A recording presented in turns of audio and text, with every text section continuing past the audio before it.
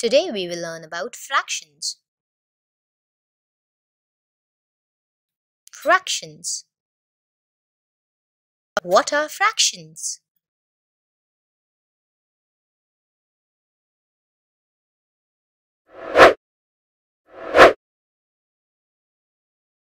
A fraction is a part of a whole.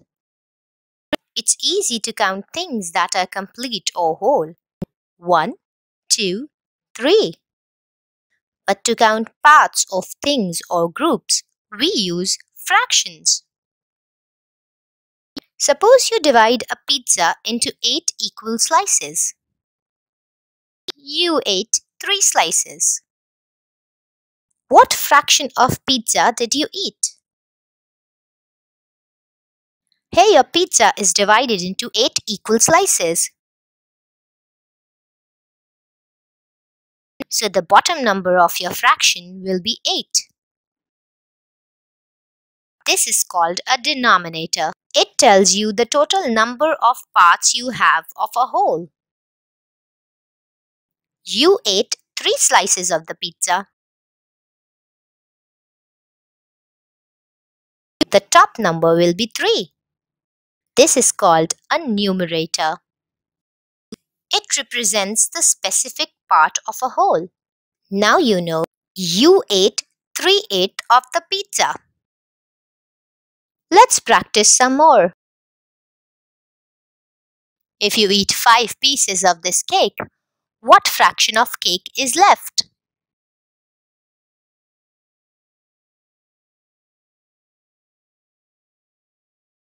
There are 12 slices of this cake. So 12 will be a denominator. As you ate 5 slices, 7 slices are left.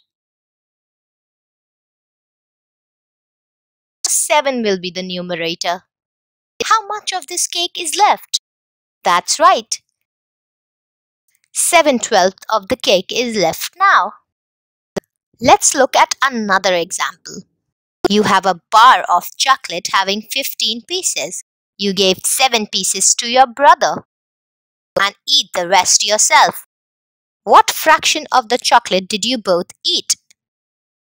As there were 15 pieces in total, the denominator will be 15. What will be the numerator?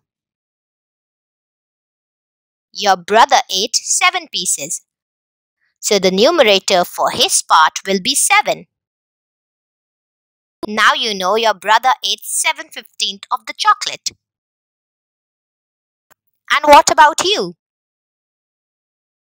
You ate the rest of the chocolate. 1, 2, 3, 4, 5, 6, 7, 8 pieces. So what will be the numerator now? That's right.